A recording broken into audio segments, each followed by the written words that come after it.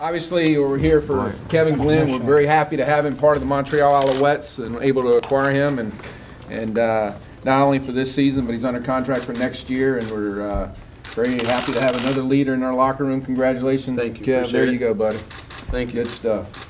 I'll let you take over from there. It's tough sometimes getting traded in the middle of the year, but watching from afar, I believe Montreal is a great team.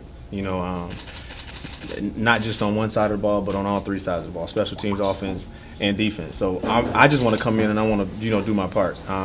It's great to have a team, pursue you and want you, but at the same time, as a player, you want to come in and you want to do whatever you need to do in order to help the team out. So whatever aspect that I'm forced into or put into at this point in the season, I'm just going to do my best to help the team win.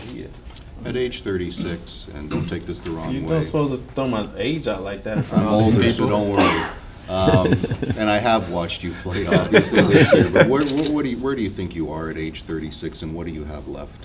I think I have a lot left. I don't think this would have happened if I didn't. So a guy like Jim Pop he hasn't been successful, not just as as a head coach, but as a GM in the scouting department if he didn't know talent. So I think I have a lot left.